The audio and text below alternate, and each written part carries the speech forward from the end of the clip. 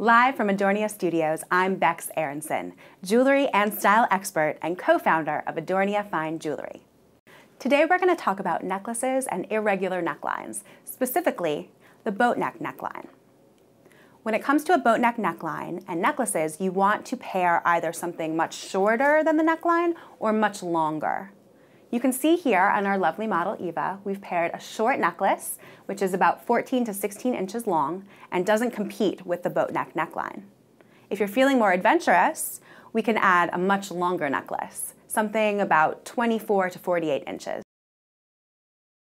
And there you have it. That's how you match your necklaces with a boatneck neckline. I'm Bex.